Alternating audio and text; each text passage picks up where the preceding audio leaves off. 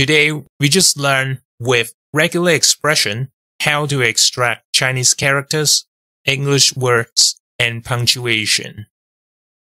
I just Ctrl-Shift-I the hotkey that I just create to initiate the Python idle. I've just installed the package. If you don't know how to install Python package, feel free to watch the video top right. Now, import PyChipin. There's the Chipin, which is a Cantonese pronunciation, just like before, abbreviated as JDC. Oops, typo. It should be import. I'm sorry. Import Chipin as JDC. Now, let me put it inside a text variable, a text string, let's say, 你好嗎? Then let me try Japanese. Konnichiwa. Okay. Then let me try extracting words with hyphen. She's a kind-hearted person. I want to try in this text string, turn it into a text and split it into 你好嗎, something like that. To do that, we need a package called regular expression. It comes with Python, no installation required. Let me import RE, which stands for regular expression. Then I'll define a pattern for text extract. Name it pat, as we'll encounter pattern later. So what's the pattern here? Note that we use double quote here and wrap it around with a square bracket. Now we are going to extract the English words, and they include hyphenated words, which is like this one, kind-hearted. So we put a hyphen followed by a small letter A to Z, A to Z, and then a capital letter A to a capital letter Z. 0 to 9, meaning that English words contain cap or uncapped letters and can be hyphenated. Okay? Then a pipe key, which means or. Here we need to get both English and Chinese, so a square bracket for Chinese, slash, and a small letter W, meaning any character.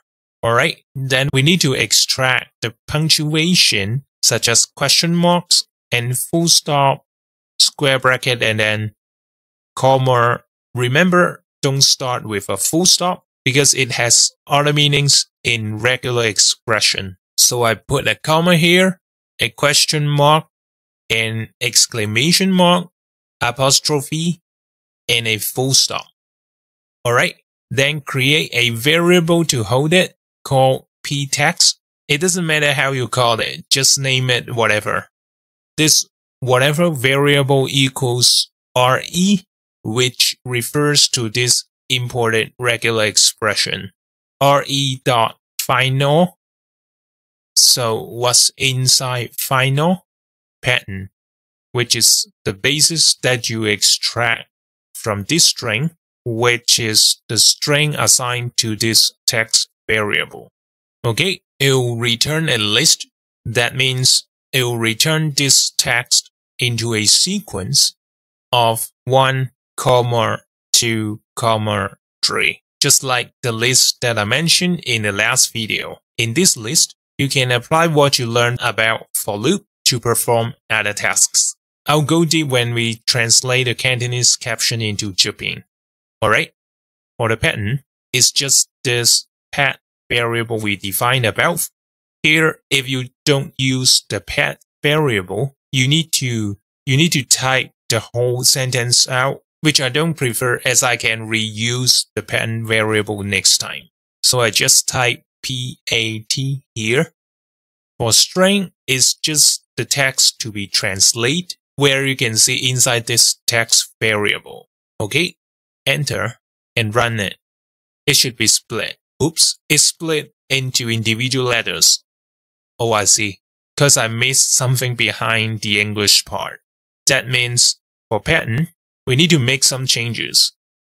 Just miss the plus sign here, as this plus sign has special meaning. Okay, let's get back to whatever here. Regular expression, find all, pattern equals path, string equals text.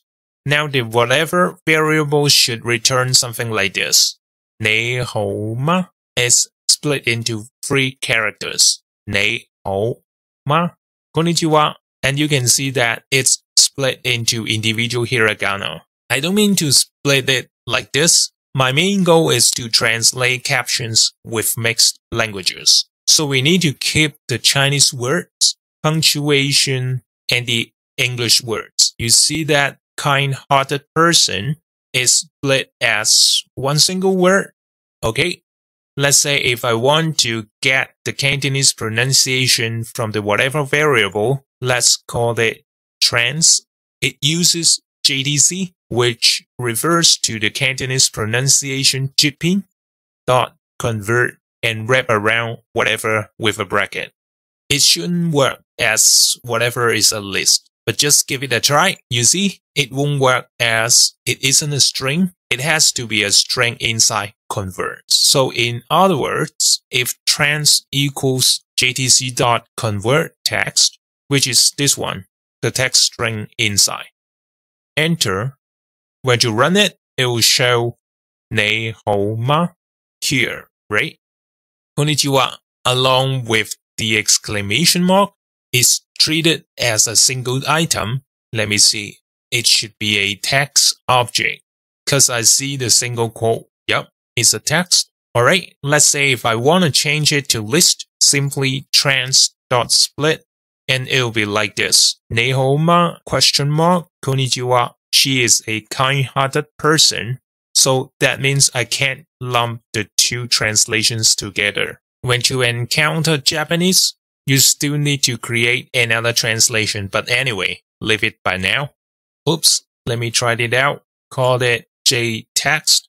Mate kudasai. Please wait. Who are you? It shouldn't be a comma here because I'm starting a new sentence. Should be full stop. Okay, JTC convert, JText. It treated this as Cantonese, doi, with spelling DOI6. Let me JTC.convert, JText, split, and it's split like this. Tonte kudasai is now treated as one word. Here we can just ignore it, because I just tried it out for fun. Alright, just recap. Today, we just learned with regular expression how to extract Chinese characters, English words, and punctuation. That's about it. Ciao.